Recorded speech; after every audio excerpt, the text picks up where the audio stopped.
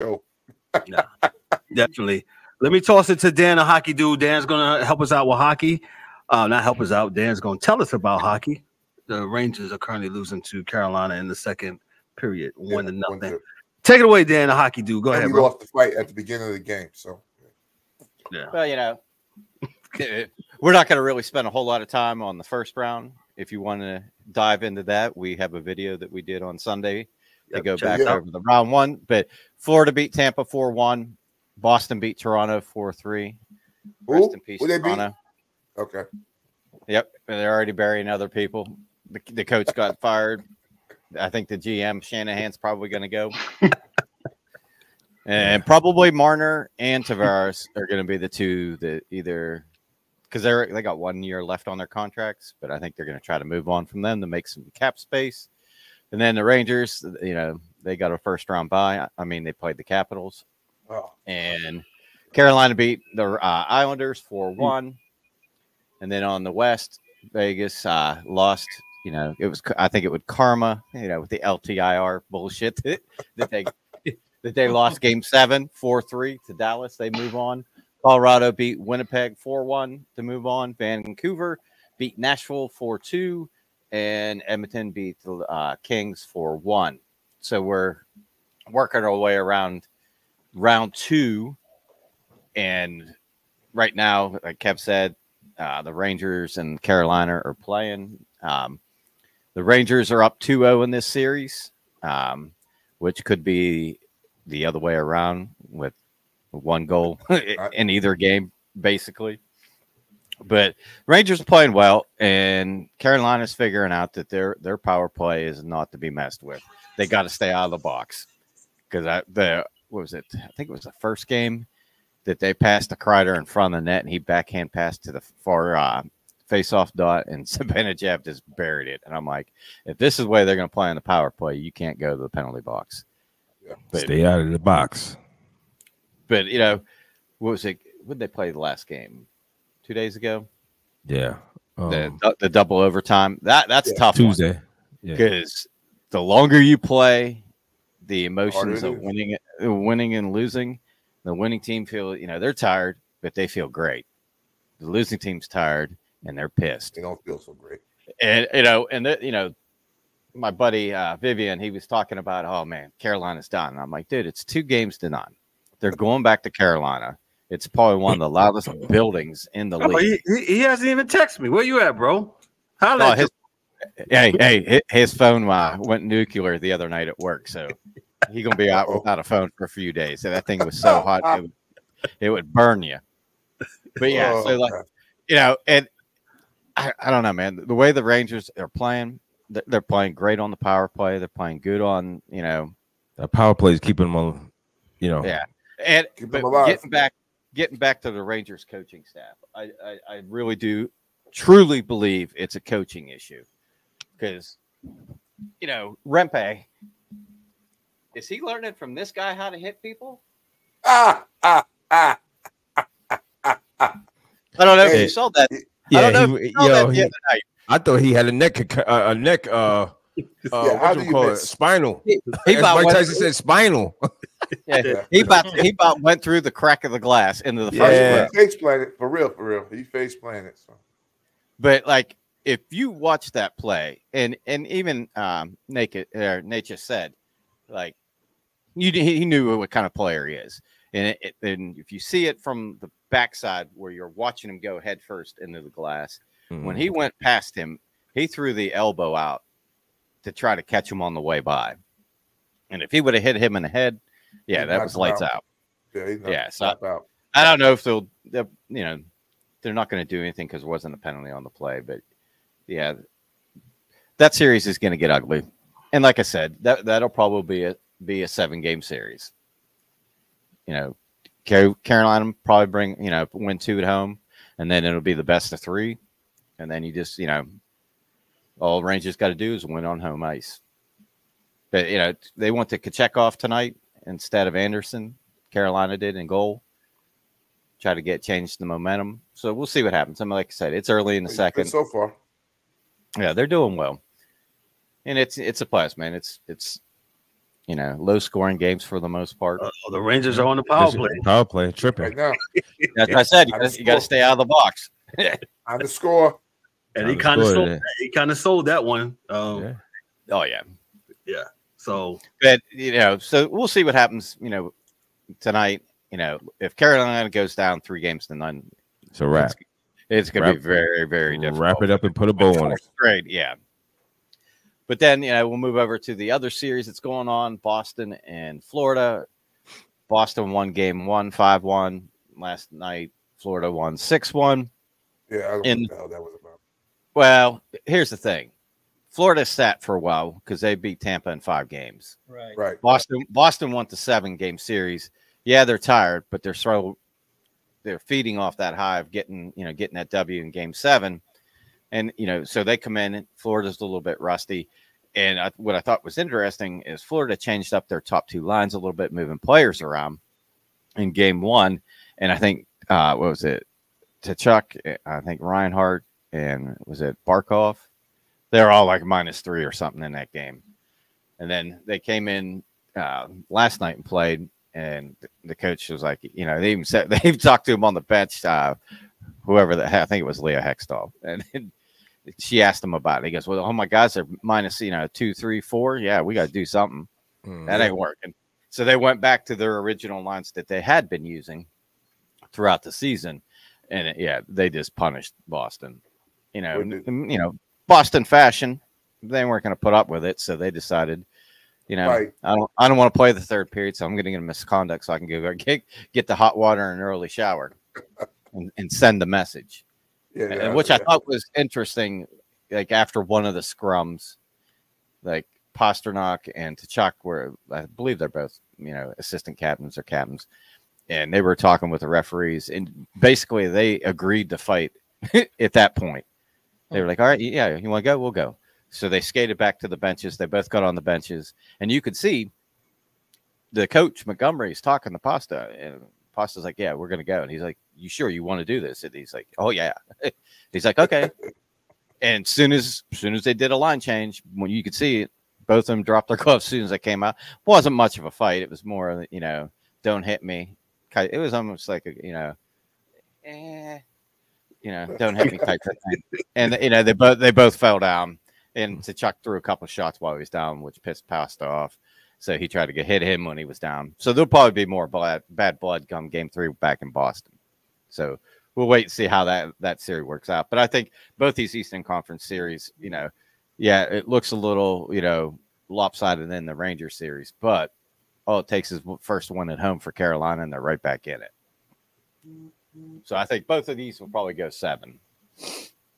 And then on the Western side, we had Colorado and Dallas, and Game 1. Oh my goodness!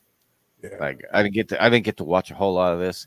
It was working at adult daycare, and it was 3-0 in the first period, and I'm like, oh shit, because I know Game 1 of the Winnipeg series, Georgiev had a struggle, and they were down big, but in true Colorado fashion with the talent they have, they just kept chucking away and they, before I knew it, they end up winning the game, late.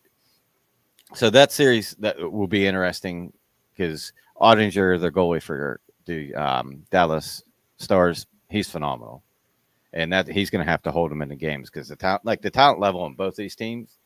This like we were talking on Sunday, Kevin. Like this is the way they have the interdivision rankings and 2 wild cards, so that you got to play the first 2. Like if you look at the playoff format, all the Metro teams are playing each other until they get to the Eastern Conference Final.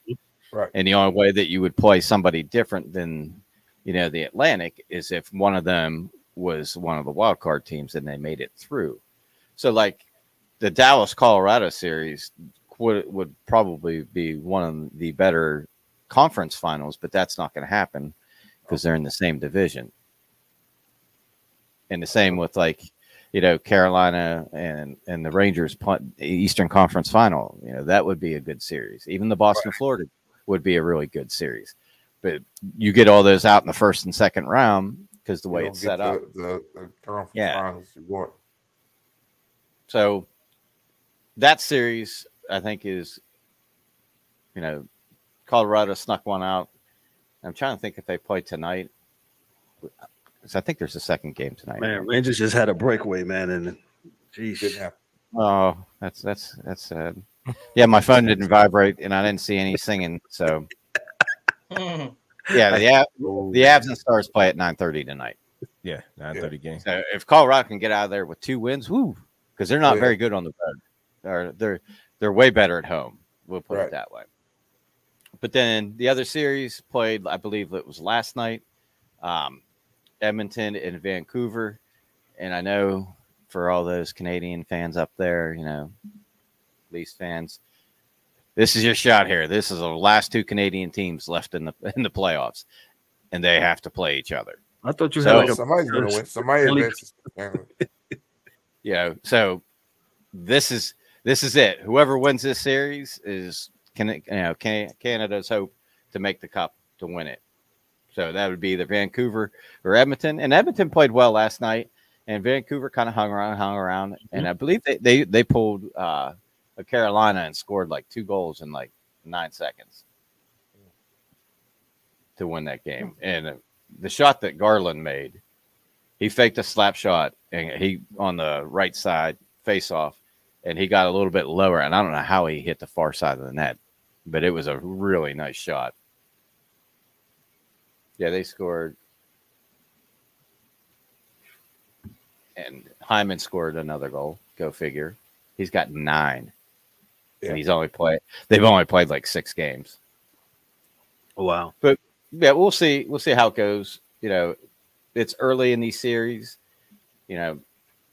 Vancouver, they were smart, in the regular season. They came in second in the West, and they won their division, so they got home ice in this. So, they're going to try to go up 2-0, and, before they go back to Edmonton. Right. But, the key to this series for Vancouver, stay out of the box, just like Carolina, because this is the other deadly power play in the league with Draisaitl, McDavid, Hyman, Bouchard, and Nurse. Yeah, you got to be smart, especially in this time of year. I think we talked about this the other day.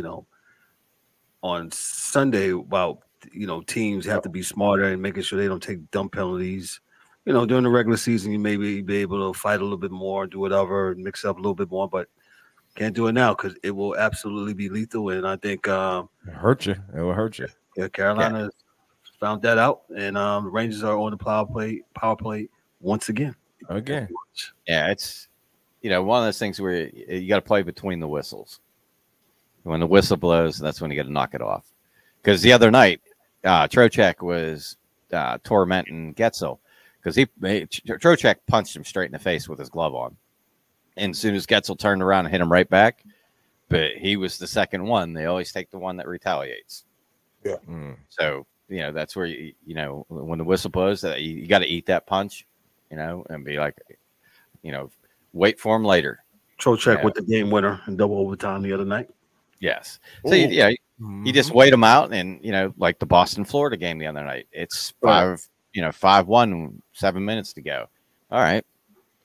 As long as we get it done before the 5-minute mark, where the penalties you can get more possibility of getting suspended or whatever, because they changed that rule so teams wouldn't muck it up at the end. So now it starts between the 10-minute mark and the 5-minute mark. And that game was far enough out of reach where it was 4-5-1 that they decided, all right, we're going to send a message. We're not happy. Dan, any surprises for you, or you think this is where pretty much things should be at in this point of the playoffs for the NHL? Well, really though, like I don't think there was an underdog team that got like the only one that would have been like Vegas if they would have won Game 7. But like we talked about on Sunday, the Vegas team that played in the regular season isn't the same Vegas team that played in the playoffs. 100%. Yeah, they miraculously got Easter Sunday and Mark Stone appears, Peter Angelos appears.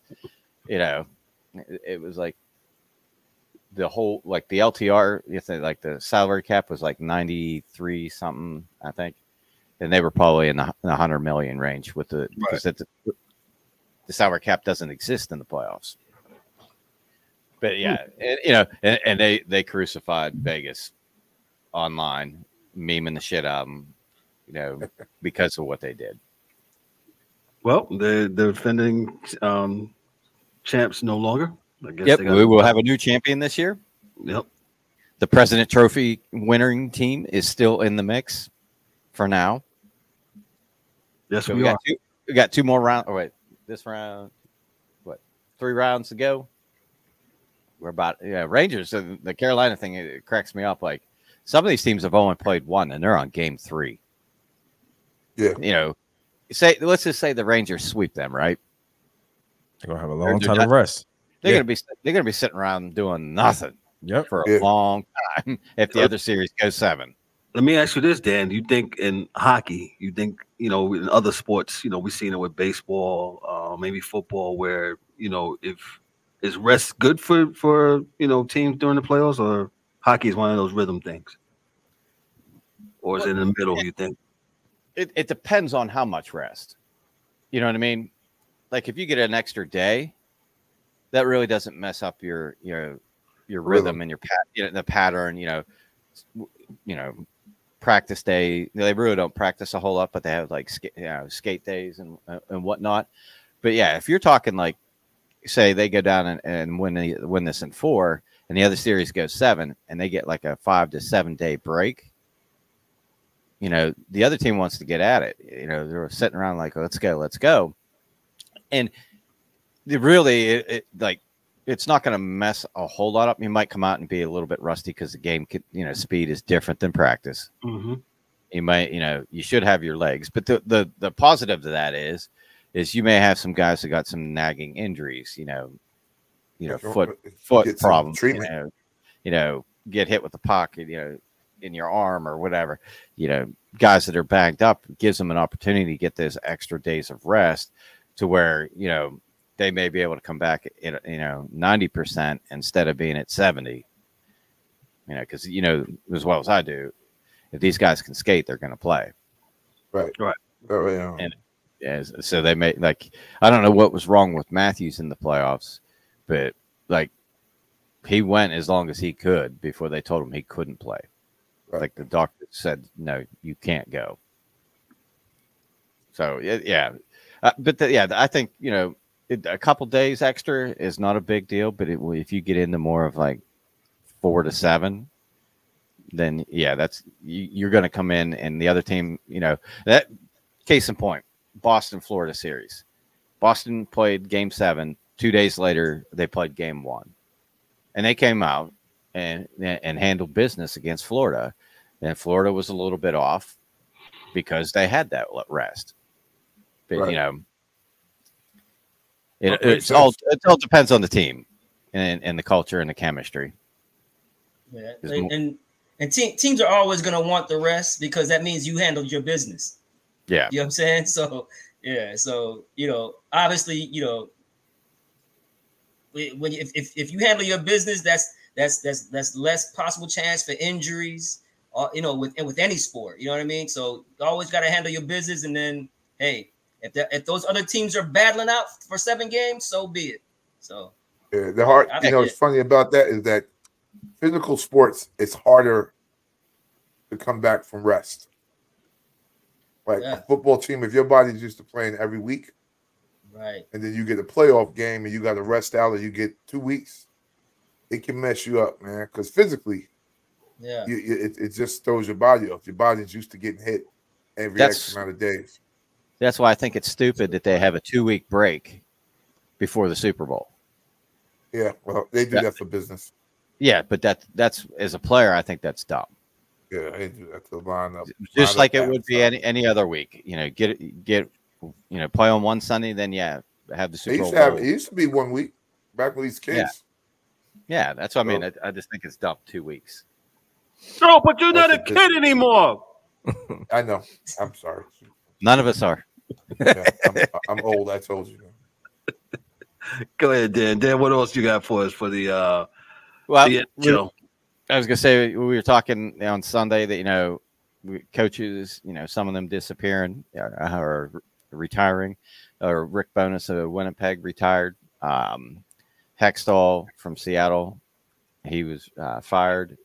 Sheldon Keefe was fired, like we talked about earlier, and there'll probably be a few more. It really depends, the direction these teams are going. Like Travis Green, I think got hired. Was it? I want to say it was Ottawa, maybe. He was a former Jersey coach, and, Vancouver coach. And it'll be, a lot of it will be, the coaching carousel where, some of these guys that get fired go to a different team. But, hopefully there'll be some fresh faces. There was talk of the Penguins getting rid of Sullivan. So, as the playoffs wrap up, then you'll see more of, player movement. And because really, a lot of these teams want to get this stuff done and handled before the draft. Well before the draft. And when is the NHL draft? 1-1. Sorry. Go ahead and blow me up. Yep. Bam. Oh. Kreider with a nice sing, Dan. Sing these. No, and that was a shorthanded goal. There you go. But yeah.